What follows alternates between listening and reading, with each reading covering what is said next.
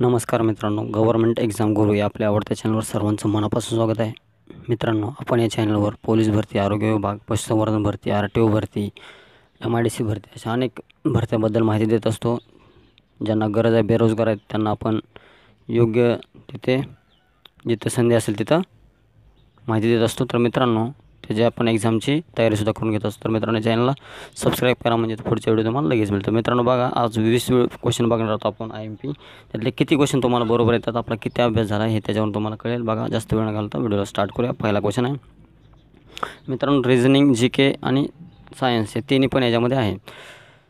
Question पहिला, एका पदार्थाचे वस्तुमान 5 किलोग्राम आहे, त्याच्यात 2 मीटर पर सेकंद स्क्वेअर त्वरण निर्माण करण्याकरता किती बळ लागेल?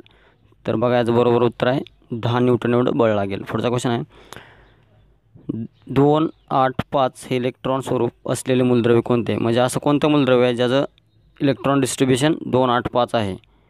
तर ते आहे फॉस्फरस. पुढचा क्वेश्चन बघा, कर्करोग टिंबटिंबमुळे होतो. कर्करोग टिंबटिंबमुळे होतो.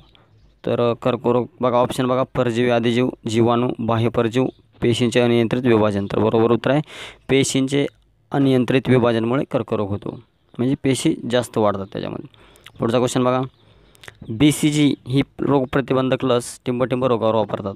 तर मित्रांनो, ह्या प्रश्नाचं उत्तर जर कोणाला येत नसेल तर त्याचा काहीच अभ्यास नाही समजावं, कारण प्रश्नाचं उत्तर सगळ्यांना आलंच पाहिजे. कॉमन प्रश्न, BCG ही लस क्षयरोगासाठी वापरतात. क्षयरोगासाठी वापरतात. पुढचा क्वेश्चन बघा, पचनक्रियेत स्टार्चचे रूपांतर टिंबटिंबमध्ये होते. तर पचनक्रियेत बघा, ग्लुकोजमध्ये, माल्टोजमध्ये, नायट्रोजनमध्ये आणि जीवनसत्व B मध्ये. तर बरोबर उत्तर आहे ग्लुकोजमध्ये. पचनक्रियेत स्टार्चचे रूपांतर हे ग्लुकोजमध्ये होते. पुढचा क्वेश्चन बघा, खालीलपैकी कोणती जीवन प्रक्रिया प्राण्याच्या जीवनात घडून येत नाही? खालीलपैकी कोणती जीवन प्रक्रिया प्राण्याच्या जीवनात घडून येत नाही? तर ते प्रकाश संश्लेषण. प्रकाश संश्लेषण ही प्रक्रिया फक्त आणि फक्त वनस्पतीसाठी आहे. पुढचा क्वेश्चन बघा, जुन्या मुंबई प्रांताचा पहिला ब्रिटिश गव्हर्नर कोण होता? जुन्या मुंबई प्रांताचा पहिला ब्रिटिश गव्हर्नर कोण होता? तर तो होता एल्फिन्स्टन. पुढचा क्वेश्चन बघा, इसवी सन 1829 मध्ये सतीच्या चालीला बंदी घालणारा कायदा कोणी संमत केला होता? तर तो केला होता बेंटिकने. पुढचा क्वेश्चन बघा, इसवी सन 1850 मध्ये परमहंस सभेची स्थापना कोणी केली? इसवी सन 1850 मध्ये परमहंस सभेची स्थापना कोणी केली? तर ती केली होती दादोबा पांडुरंग यांनी. मित्रांनो, व्हिडिओला अजून सबस्क्राईब केलं नसेल चॅनलला सबस्क्राईब करा, व्हिडिओला लाईक करायला विसरू नका आणि व्हिडिओ पूर्ण बघा.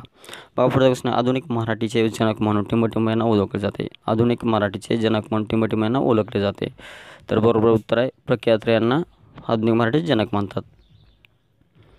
काँग्रेसचे पहिले अधिवेशन टिंबटिंब या शहरात घडून आले. काँग्रेसचे पहिले अधिवेशन टिंबटिंब या शहरात घडून आले.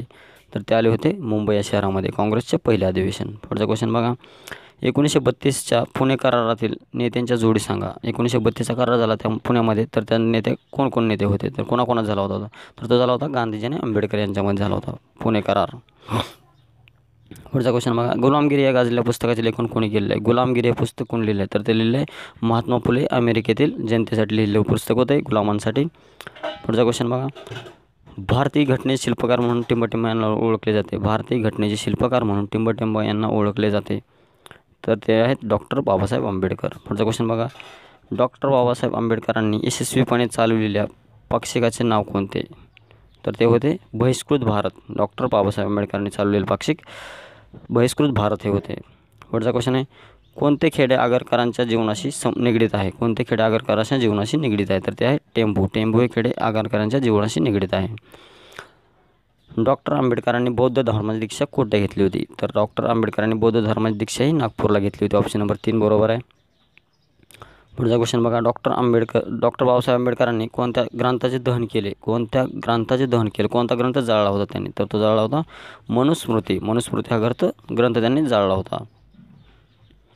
पुढचा क्वेश्चन बघा, घटक राज्याच्या राज्यपालाची नियुक्ती कोण करतो? घटक राज्याच्या राज्यपालाची नियुक्ती कोण करतो? तर तो असतो राष्ट्रपती. पुढचा क्वेश्चन बघा, अर्थविधेयक सर्वप्रथम कोठे सादर करण्यात येते? अर्थविधेयक सर्वप्रथम कोठे सादर करण्यात येते? तर ते येते लोकसभेमध्ये. तर मित्रांनो, अशा प्रकारे आपण 20 क्वेश्चन बघितलेले आहेत. त्या 20पैकी तुम्हाला किती क्वेश्चन बरोबर आले हे मला कमेंट बॉक्समध्ये जरूर सांगा. आणि अजून आपण कशाबद्दल व्हिडिओ अपलोड करू शकतो, कोणाला काही प्रॉब्लेम असेल तर मला कमेंट बॉक्समध्ये सांगायला विसरू नका. ही व्हिडिओ कशी वाटली तेही सुद्धा सांगा आणि चॅनलला लाईक करा, सबस्क्राईब करा. व्हिडिओला लाईक करायला काही पैसे पडत नाहीत.